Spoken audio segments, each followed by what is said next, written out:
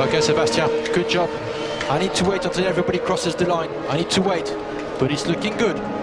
You just wait, sunshine, you just wait. Hamilton, P2, Button, P3. There's another 2 cars coming round in 15 and 16. Rosberg, P4, Kubica, P5, Du bist Weltmeister! Thank you, boys. Unbelievable. Thank you, I love you. Sebastian Vettel, you are the world champion! The world champion, well done, enjoy it! You are the man! Yes! Late 2020, I already covered Sebastian Vettel's first championship in the world of Formula 1, which he overcame all of the odds and after a long, eventful 2010 season was able to outclass and finish ahead of Fernando Alonso by 4 points at the conclusion of the 2010 season under the lights in Abu Dhabi.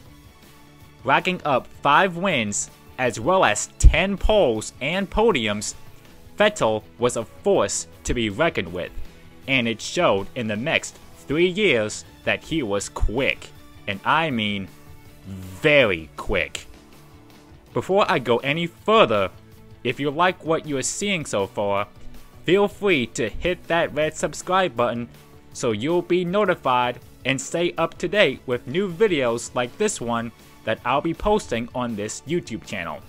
I also recommend turning on the notification bell so you won't miss any Formula 1 or other motorsport content on this channel.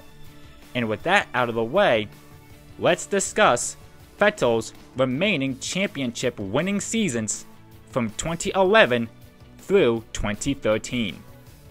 Starting with 2011.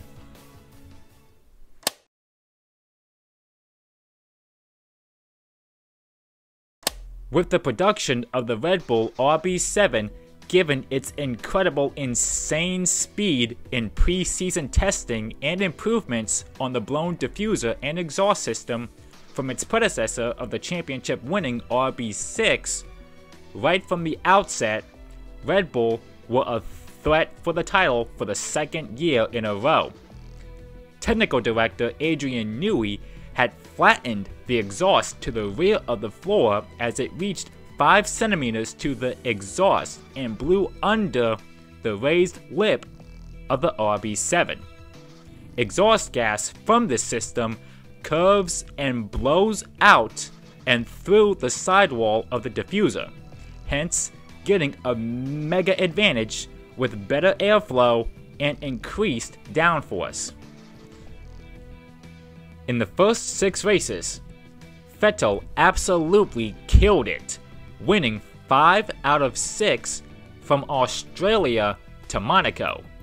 Starting from pole 5 times out of 6 races thus far, he has dominated in all 6 races in the beginning of the season and leading the most laps in the process. Only time he did not win in the first 6 races was in Shanghai, finishing runner-up to Lewis Hamilton at the conclusion of the Chinese Grand Prix at that circuit. Canada was the site of round 7 in the championship, and it was this race that marked, to date, the longest race ever in Formula 1 history, which looked to be in the hands of Sebastian Vettel once again, considering starting from pole and flat out dominated, leading all but 2 laps of the scheduled 70-lap race distance. But on the last lap in turn 6, Vettel slipped and lost the lead and had to settle for second behind McLaren's Jenson Button, who was the only driver who was able to keep pace with Vettel during the course of the 2011 season somewhat.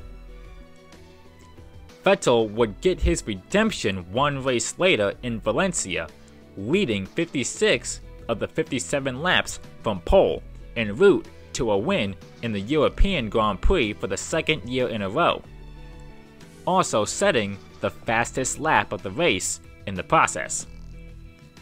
Next up was Silverstone, where it was Vettel's teammate Mark Webber with the pole position. Though Webber failed to lead a single lap up to this point and during this race, he was still decently quick and got a podium finish of 3rd at the end of the British Grand Prix, finishing behind 2nd place Sebastian Vettel, who led the most laps, and race winner Fernando Alonso, who set the fastest lap and led the 2nd most laps, winning the British Grand Prix for the 2nd time in his career, his 6th in Ferrari equipment. Though it didn't come without controversy, considering what happened between the two Red Bull drivers coming to the conclusion of this very race. Be wise now. Be wise. Understood? We understand what you mean and we're controlling the situation. And hold a 3-second gap. 1 click rearwards to look after that front left. That didn't look like a 3-second gap.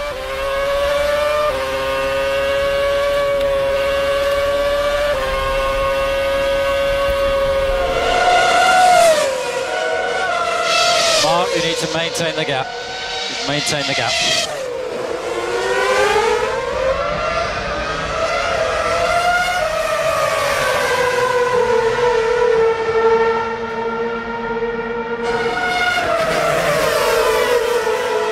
Be clear, Mark. Maintain the gap. Maintain the gap, your honor. After the first 9 races of the 2011 season, Vettel has never once finished or qualified outside 1st and 2nd. Not to mention, he was already walking away with the championship, as 80 points was the difference between him and his teammate Mark Webber. As I mentioned a few minutes ago, Jenson Button kept pace with Vettel and was the only one in doing so a little bit. Turns out, he's sitting in 4th in the championship table, tied with Lewis Hamilton on an equal 109 points, 95 behind leader Vettel. But it was still early days, and things would pick up for Jenson Button as the season progressed. Though at the Nürburgring, that wasn't the case for the 2009 world champion, with hydraulics issues forcing him to retire from the German Grand Prix. Sebastian Vettel, on the other hand, for the first time this season, qualified 3rd and didn't lead a single lap, as well as not making the podium. 4th place was all he could do, but did manage to score 12 points. Next up on the calendar was at the Hungaroring, where Jenson Button got his redemption based on what happened in the German Grand Prix. He ends up winning the Hungarian Grand Prix. Who finished 2nd behind him? None other than Sebastian Vettel. Scoring 18 points, this increased his lead in the championship table. And at this rate, no one could catch or challenge Vettel, because what followed were more very consistent numbers. Starting from Poland, Spa, Monza, and Singapore, leads the most laps in all 3 of those locations, leading from lights to flag at Singapore, and of course, ended up winning in all 3 of those races. In Suzuka, all Seb had to do was finish on the podium to become the 2011 Formula 1 World Champion. And that's exactly what happened. Crossing the finish line in 3rd behind Fernando Alonso and race winner Jenson Button, Vettel was crowned as the 2011 Formula 1 World Champion at the conclusion of the Japanese Grand Prix, becoming the youngest driver ever to win a Formula 1 World Championship back-to-back. A record that still stands over a decade later. Even if Vettel finished outside of the podium places in Japan, he still locked up the championship regardless, considering the last remaining races of 2011, he kept his consistent pace, including 2 more victories in Korea and India, and a second place finish behind his teammate Webber in Interlagos. The only time where Vettel didn't shine was in Abu Dhabi. Right rear puncture sent him from first to last with a snap of a finger, and would have continued if the suspension wasn't damaged. Therefore, Vettel parked his car in the Red Bull box and retired. His first DNF since Korea 2010. Even so, he was the champion, and that's all that mattered. Jenson Button placed runner-up, but here's the catch. 122 points was the final margin when it was all said and done after the season finale in Brazil. That right there, and Vettel's supreme performance, shows that this young lad from Germany has got what it takes to win. And Sebastian Vettel's stats from the 2011 season look like this: 11 wins, 11-11, 17 podiums, 15 pole positions, clocking in only 3 fastest laps, and just 1 DNF to his 2011 history book, leading for 739 laps in the process, which the most he's ever led in a season in his F1 career, with an average start of 1.3 and an average finish rate of 2.7. Championship elite stats right there. But, as us Formula 1 fans know, it only got better and better for Sebastian Vettel.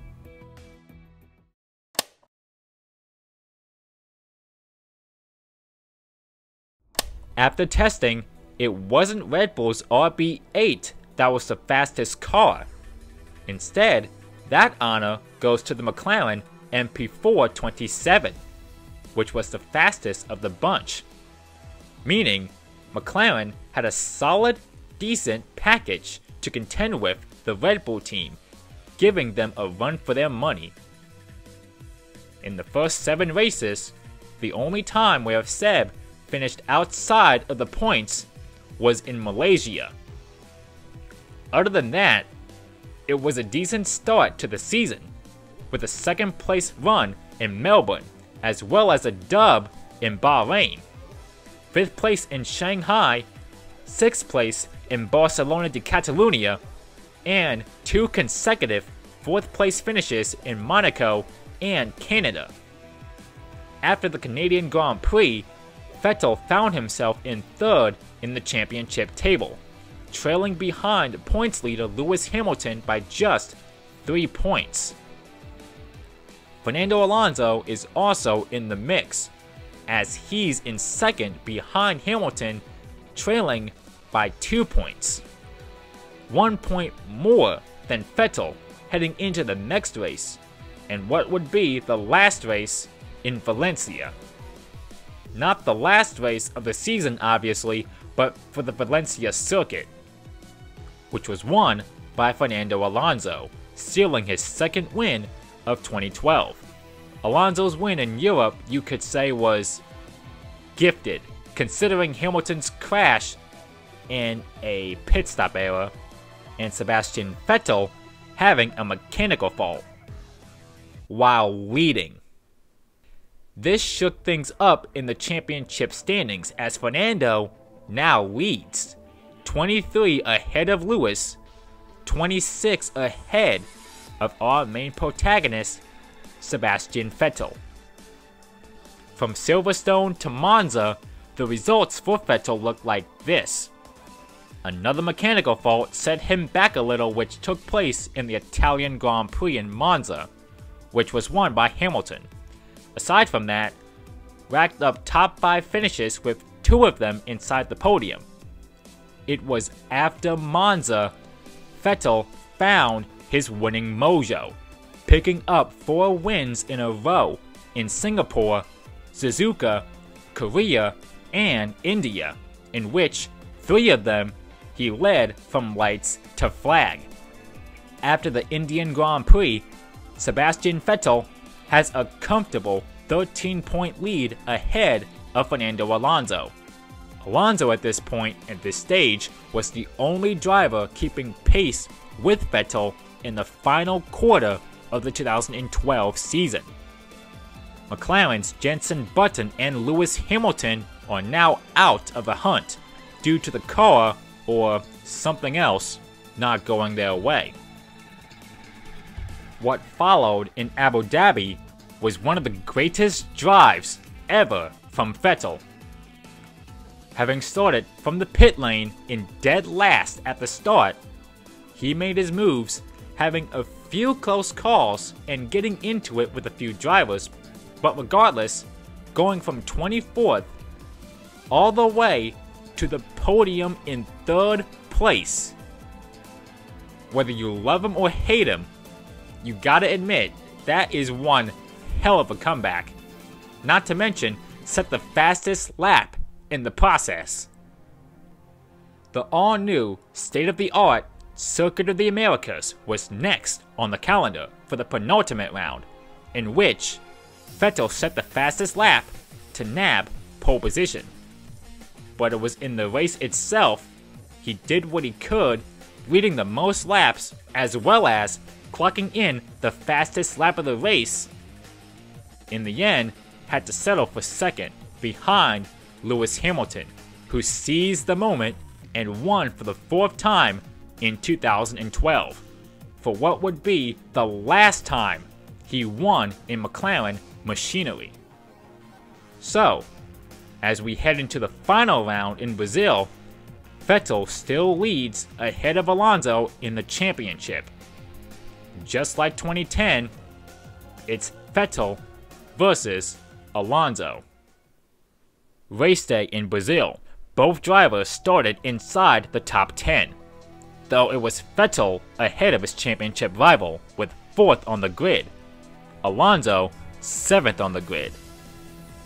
Damp conditions meant the start would be a tricky one, and in Sebastian Vettel's case, it nearly ended in heartbreak. Spinning around, facing the wrong way after contact from Bruno Senna's Williams. Bruno was out on the spot along with Sergio Perez, but luckily, Vettel was able to continue. However, things got even more hectic for the Red Bull driver as he was experiencing a radio malfunction and due to the rain, had to anticipate when to come in and box for intermediates. Having to pit 4 times as well, he still worked his way through the pack and made it into the top 10. And with Alonso ahead and with the advantage as the race came to the closing stages, 6th or higher would do for Vettel in order to become the world champion. In the final laps, he passed his childhood hero Michael Schumacher for 6th place. This is exactly what he needed to clinch the title. Not too long after Vettel's overtake, and Alonso slowly gaining on race leader Jenson Button for not only the race win but also, more crucially, the championship, the Force India of Paul di Resta lost control and crashed on the main straight with a few laps to go. Resta's crash triggered the safety car, and with the race ending under the safety car, that was it. Jenson Button held on to win the Brazilian Grand Prix for what would be the last time he ever tasted victory on the top step, followed by the Ferraris of Fernando Alonso and Felipe Massa, finishing 2nd and 3rd respectively. Alonso fought long and hard in the final 71 laps of the season, but in the end, it wasn't enough to achieve that 3rd world title. That honor went to Sebastian Vettel, who held on to 6th place, edging out the Spaniard by a margin of 3 points this time in the final standings. Once again, a brilliant mega drive from the front to the back and then back to the front again. Vettel, for the 3rd consecutive year, was crowned as the Formula One World Champion of 2012. You're the world champion! You're the triple world champion, Sebastian Vettel! You are the man! You're a triple world champion! I love you! Yes! Yes, we did it! Let's do everything we have to do. So, just never give up! Be ourselves! Get over this! Yes! Yeah, I definitely got that. Definitely got that. Sebastian is you're a member of a very select few. Stewart, Lauda, Piquet, Senna, Prost, Schumacher, Fangio, Vettel. Sebastian Vettel's 2012 stats look like this: 5 wins, 10 podiums, 6 pole positions, clocking in the most fastest laps of 6, with only 2 DNFs, both of which were an alternator problem, leading 368 laps, with an average start of 5.1 and an average finish rate of 5.3. Another season, another championship sealed in the bag for Vettel and the Red Bull team. And guess what? They continued their dominance and winning ways the following season in 2013, which is considered to be a controversial one, to say the least. I say this due to what happened in Malaysia, but I'll get to that in a little bit.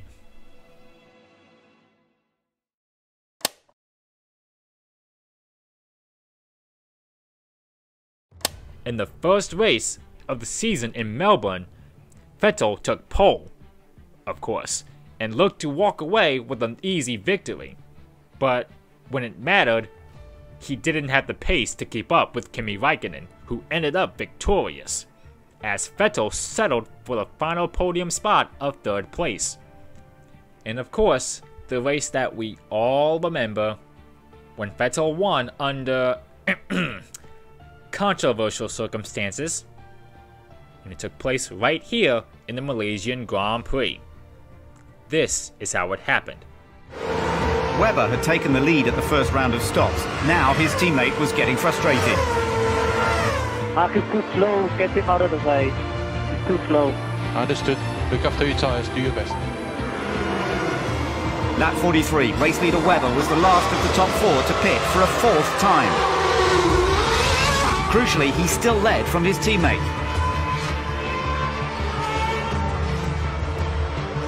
Their rivalry was well documented. When it came to fighting each other, neither would concede.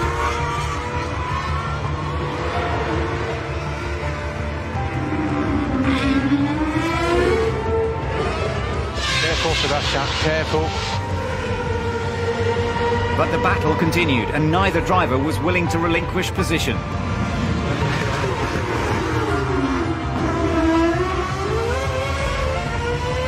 So the team had to intervene. Sebastian, multi-map 2-1, multi-map 2-1, and look after your tyres, please. Come on, Sebastian, you need to give him the space. Hold position. This is silly, Seb, come on.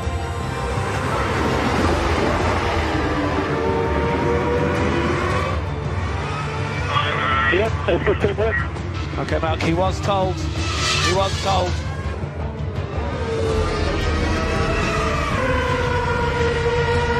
But Sebastian made a move that would keep everyone talking. Sebastian. I was really scared. They call it the penalty was moving, but I had to leave the line. To repeat, I had to get over the line. He didn't leave me any space. Their simmering tensions had boiled over once again. So it was a Red Bull 1-2, but it was Sebastian who led Mark, and that's how it remained until the checkered flag.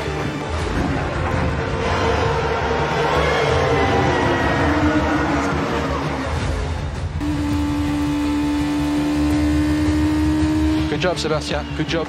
Looked like you wanted it bad enough. Still, there'll be some explaining to do.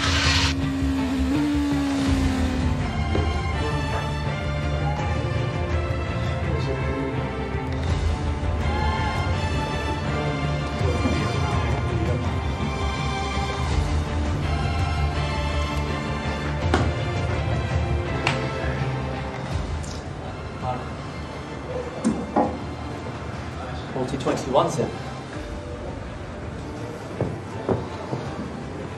Yeah, multi-21.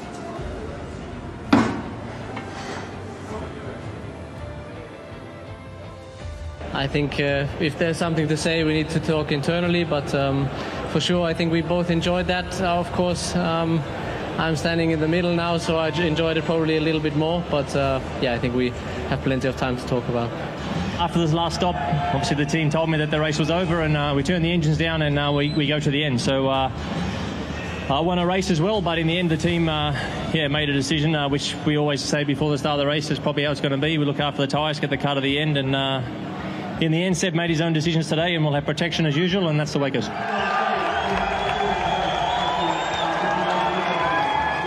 Clearly, Mark hadn't enjoyed it as much as Seb.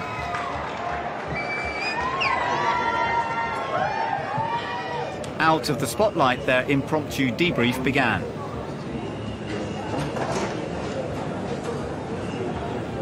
Sebastian made his point, but Mark wasn't interested in excuses.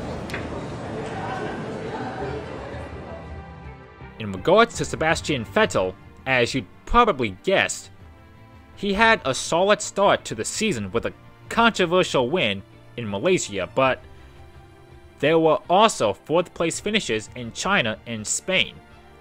A 2nd place to Nico Rosberg on the streets of Monaco as well, along with 2 more victories to kick off the year, located in Bahrain as well as Montreal. Then came the British Grand Prix, which this one is infamous for the whole Pirelli tire fiasco, as Lewis Hamilton found out, who was leading at the beginning phase and was one of the many victims having tire problems, and one of the few having tire blowouts. Vettel thundered past Hamilton and was dominant as usual. However, a gearbox fault forced him to retire in DNF, as Nico Rosberg took over the lead and stayed there until the checkers flew, sealing his 2nd win of the 2013 season, as Vettel hoped to make a comeback with a vengeance in the next race, which was his home race at the Nürburgring. And at the Nürburgring, for the running of the German Grand Prix, Vettel did indeed come back with a vengeance and led 44 of the 60 laps, en route to win number 4 of the season, and the first at home at long last. Next up was Hungary for round 10, as Vettel led for 10 laps, en route to P3, but it was car number 10 of Lewis Hamilton who dominated and won the Hungarian Grand Prix, which marked his first win of the season, the first of obviously many more with Mercedes, and the 4th in Hungary. What followed in the final 9 races of 2013 can be described as, well, a one-man show. Literally. I say this due to Vettel going into a whole nother level. From Spa all the way to the season finale in Brazil, Vettel dominated and won the remaining 9 races on the schedule. At that point, no one could catch or stop him, as he was in a league of his own. 5 of these 9 races, which were in Spa, Singapore, Korea, Abu Dhabi, and Brazil, Vettel led every single lap from the front row of the grid. Not to mention, locked up the championship at the conclusion of the Indian Grand Prix, which he also dominated and won with ease. With Vettel claiming victory in the Indian Grand Prix, and with it came the championship, Vettel, for the 4th year in a row, was crowned as the Formula 1 World Champion. You can love this man, you can hate this man, but you gotta agree and admit, he sure as hell can drive and win. At the conclusion of the 2013 season, the final margin between Vettel and second place Fernando Alonso in the championship standings? 155 points is the gap between the two drivers. The win in Brazil, by the way, would mark the last time Vettel was victorious in Red Bull machinery, and it was also Mark Webber's last race in Formula 1 as a driver, as he hung it up and retired from driving in the sport. Webber did his best in his final year in F1 to end up 3rd in the championship standings, 198 points behind teammate and champion Sebastian Vettel. Speaking of whom, Sebastian Vettel's 2013 season stats look like this: 13 wins, 13 and 13, 16 podiums, 9 pole positions, clocking in the most fastest laps with 7, with only 1 DNF, which was the gearbox cutout in Silverstone, leading 684 laps out front with an average start of 2.1 and an average finish rate of 2.6. The final margin? Like I mentioned earlier, Vettel outscores second place Alonso in the championship standings in 2013 by a whopping 155 points.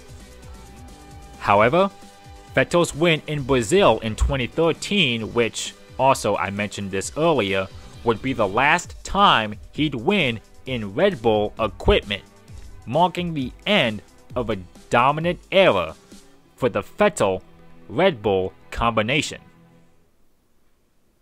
So, if we combine Vettel's championship seasons with Red Bull from 2010 through 2013, Vettel, during that time span, recorded, you won't believe this, 34 wins, 53 podiums, 40 pole positions, 19 fastest laps, 7 DNFs, and led for a blistering 2,173 laps out front.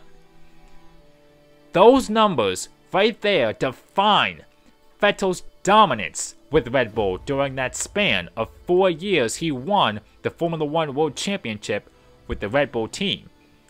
4 years of wins and podiums week in and week out. 4 years of Formula 1 crowning Sebastian Vettel and Red Bull on top of the world. Fantastic, Seb. Record breaking in a season. Unbelievable. I'm speechless. We have to remember these days. We have to remember these days. Because there's no guarantee that they will last forever. Enjoy them as long as they last. I love you guys. We have an incredible team spirit. Incredible. I'm so proud of you. I love you. Yes! Shake and bake! And just like that, that wraps up today's video presentation. If you've liked what you've seen, click that like button to show this video love and support. If you've really liked what you've seen, click that red subscribe button to stay up to date with more Formula 1 and other motorsport content on this channel, along with NASCAR as well as, in future, IndyCar. I also recommend turning on the notification bell so you'll be notified the second a new video comes out on this channel.